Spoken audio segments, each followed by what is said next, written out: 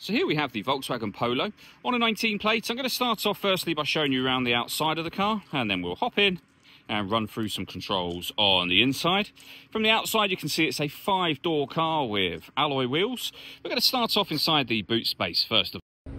As we approach the back of the car, you can see that we've got plenty of boot space, a 60/40 split folding rear seat so that you can increase this space even further, and this tray section will lift to reveal a full-size spare wheel. Okay, so we're just going to work our way back around to the front of the car.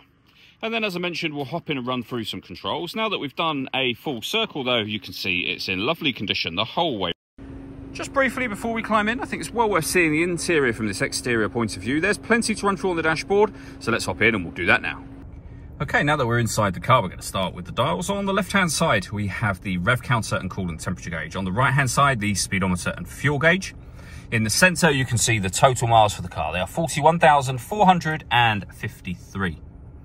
Above that, we have a digital readout for the speedometer. You can change that information using buttons on the steering wheel. On the driving data menu at the moment, there are other menus, so you can see me cycling through those now, back around to the beginning again. And the buttons that I was doing or using to do that are here and also here.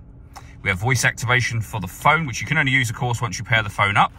And then stereo controls. We have cruise control on this stalk. And then over here is where, amongst other things, you can pair up your phone. Just hit find mobile phone and then follow the instructions on screen from there.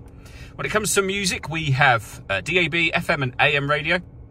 If you want to listen to your own music, CD player, SD memory card input, 2 USB inputs, and once you paired your phone, Bluetooth audio. On top of all of that, depending on the phone you have, we have Android Auto and Apple CarPlay available as well. Working our way down, we've got the air conditioning. You can adjust the temperature, fan speed and direction the air is being distributed in. When you're happy with those settings, that's your air conditioning off.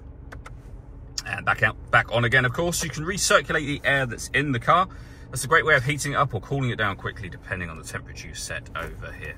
We have 2 USB inputs and some storage. The gear lever for the 5-speed manual gearbox. This button turns off the stop and start. This car is designed to cut out when it's stationary in traffic to save you fuel. The system is off when that light shows, and we have a 12-volt charging socket as well.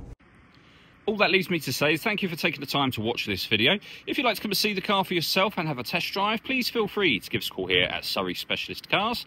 We'd love to hear from you soon.